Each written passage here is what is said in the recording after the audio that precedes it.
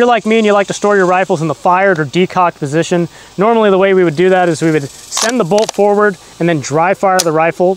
But this Mauser rifle and many other bolt action rifles have a way of doing this without dry firing the rifle, and it's actually pretty simple. All you have to do is push the bolt forward, and right when you start feeling resistance, press the trigger, let it go forward, slap the handle down, and you're decocked.